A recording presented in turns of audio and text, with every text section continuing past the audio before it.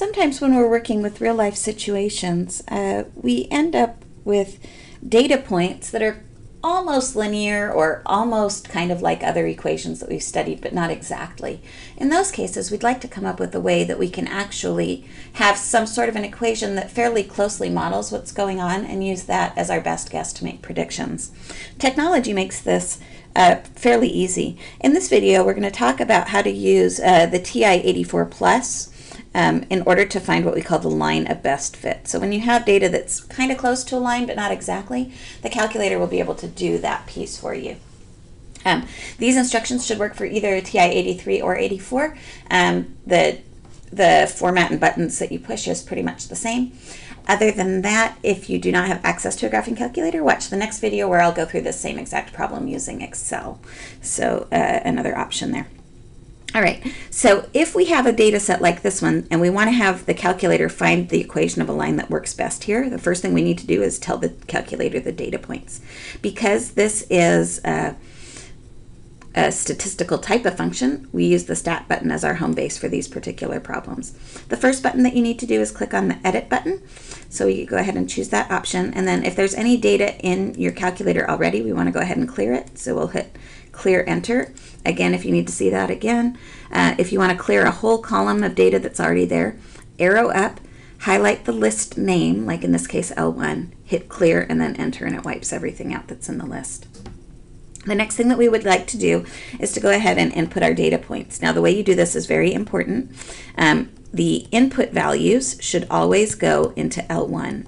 And in this case, our input values are going to be our time, T, how many days we spent hiking. Our output value is going to go into L2. And in this case, that's going to be the distance in miles. So basically what we're looking at in this situation, we have Scott hiking the Appalachian Trail from Georgia to Maine. The distance of his hike is 2,200 miles. It took Scott 123 days to complete the hike. The data below is representing the distance D that he hiked T days after the trip. All right, so over here, once we've got our list one ready to go, we're going to enter each one of these data points. So we're going to have 0, and then you hit enter to go to the next line, 32, 47, 73, 99, and 123. Then we're going to arrow to the right. In list 2, we're going to put in 0, 590, 912, 1,212, 1,876, and then the end of his trip, which was at 2,200. It's real important in your calculator that the numbers in list 1 and list 2 are the pairs that go together, because that's the way our calculator is going to interpret it. Once we've entered all of the values in, then we can ask the calculator to find the line of best fit, and so we want it to calculate an equation for us. Again, we use the stat button key. We're going to arrow over to the right. We're going to choose the option for calc. Then we're going to arrow down to option 4. Option 4 says linreg ax plus b, and if you notice that ax plus b is the basic format for the equation of a line, and linreg is linear regression, which is the name of this process that we want the calculator to do. So we're going to choose option 4. Make sure that your x variables were in list 1, your y variables were in list 2. We want no frequency here, and we want to go ahead and tell it to calculate. On earlier versions of the TI, it's not going to ask you this information. It just assumes that you always put the x in list 1 and the y in list 2. When we hit enter, we're going to see these data values here. Now notice I've got the general equation, so it reminds me what my general equation here is, which is y equals ax plus b. So a good linear model. And then it tells me the specific numbers for a and b that I want to put into the equation to make my line of best fit.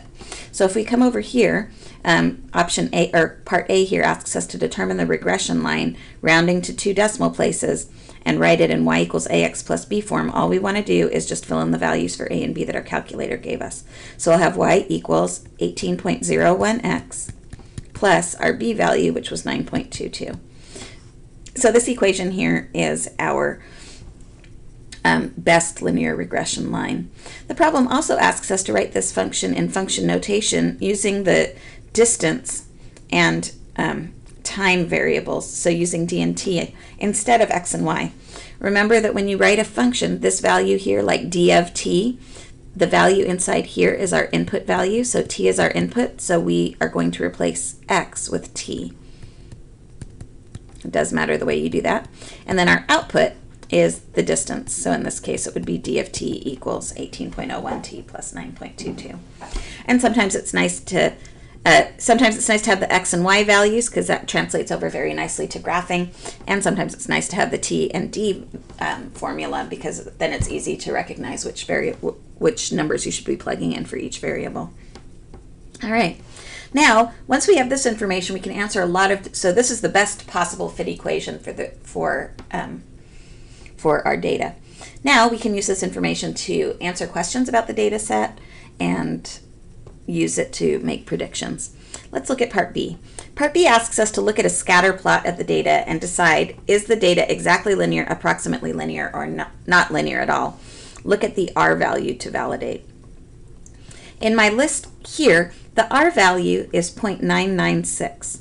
Now, what is the R value? The R value is what we call the coefficient of correlation. And the R value is always going to be a value in between -1 and +1.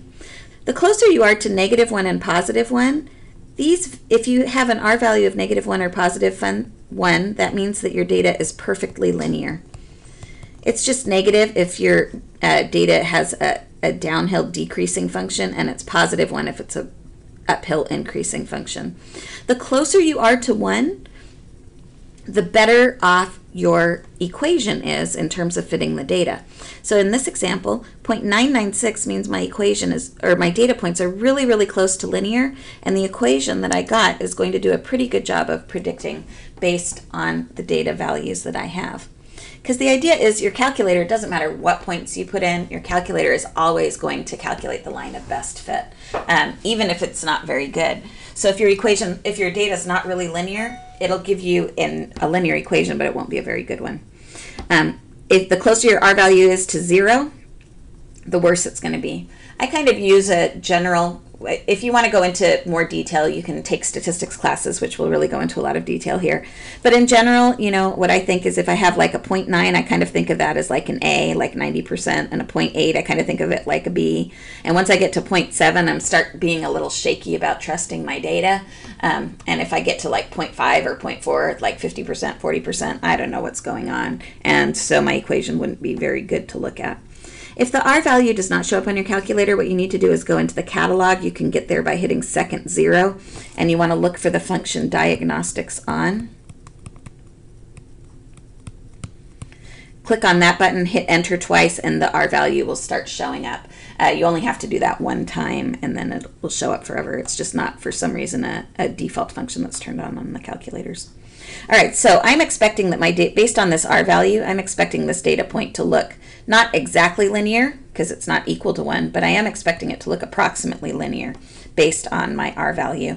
Let's go ahead and take a peek at the scatter plot. The graphing calculator will do that for us. The best way to graph the points is to click on zoom. Oh, my calculator turned off. Let's try that again. Click on zoom, arrow down until you see zoom stat, because you want the calculator to zoom in on your statistics functions. And it should start plotting all of your data points here as a scatter plot. Now you notice here the calculator did not do that. So if for some reason it doesn't do it automatically, what that means is you have a function in your y equals line. So you want to go ahead and clear any of those out so they do not show up in your graph. And then you want to make sure that your statistics plots are turned on. To turn on the statistics plots, hit second and y equals. And then under option 1, see how it says plots off? Change it to plots on. So just click on that. And then once you've done that, you can click on zoom, choose zoom stat again, and there's my data points.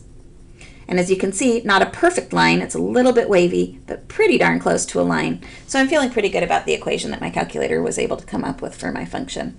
In this case, what type of an answer am I looking for is I would say that the data is approximately linear,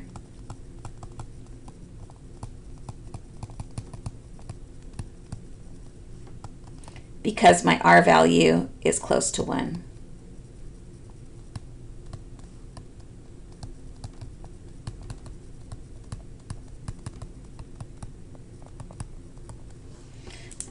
The closer to 0 it is, the worse it is. The closer to 1 it is, the better it is. All right. Now the next questions that our calculators, or that our problem is asking us, is to look at and identify important pieces of information. This one is asking us to identify the slope of our regression model and identify its meaning in the context of the problem. In this case, our slope is always the number that's in front of our input variable. So in this case, our slope is 18.01. The next part of this problem asks us to identify the meaning in the context of the problem. Generally, just talking about this in terms of units is really helpful. Remember that the slope is always found by taking the change in y units divided by the change in x units, and so, or inputs and outputs if you want to think of it that way. So if we go up here, what I'm looking at is the change in the number of miles, right, which was my output variable, and then I want to divide that by the change in time, which is the number of days. So if you look at it like this, miles per days, that's exactly what this number is saying, is that Scott was walking approximately 18.01 miles per day. Sometimes he'd do a little bit better, sometimes he'd do a little bit worse, but according to our equation model, the very best fit model, it was about 18.01 miles per day. The next problem here asks us to use our model, and again, we want to, so we're using that formula that we found on the calculator. We'd like to estimate the total number of miles that Scott had hiked in 50 days. So just go back up here to our equation. We have d of t, so we want to find d of 50. So we're going to put 50 in for the time. And when we do that, we're going to get 18.01 times 50 plus 9.22. So I'd like to evaluate that. Okay, if you hit the clear button or second mode, we can get back to a regular calculator screen, and then we can just plug this equation in. 18.01 times 50 plus 9.22 equals 909.72.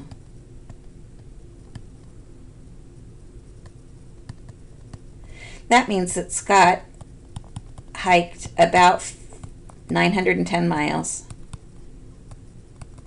in the first 50 days. And if you can kind of see up here, it's not a perfect fit, right? At 47 days, he'd actually hiked 912, but it's the best fit of data that we can get for our information from our calculator here. The next piece that it's asking us, but it's not far off. The next piece from our calculator here says, using your model, estimate when Scott would have hiked 1,000 miles. Well, in this case, we want the output to be 1,000. So we're going to have 1,000 equals 18.01 times t plus 9.22. And now we just need to solve this equation for the time. The first thing we'll want to do is subtract 9.22 from each side. It's going to get us 18.01 t equals, just do it over here real quick, 1,000 minus 9.22 is 990.78. Then divide both sides by 18.01.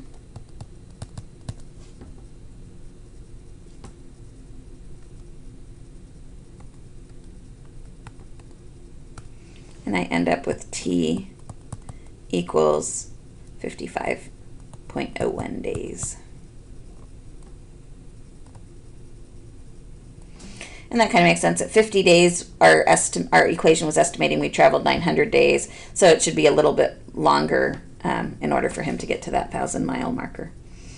So again, stat is your home base here for all of this. Make sure that you enter your input and output variables in the edit menu, and then choose the calc menu with linreg ax plus b to get the equation of the of best fit, the line of best fit that goes through the data points. And then once you have the equation, you should be able to use that to answer questions, just like we've been doing for the last couple of units.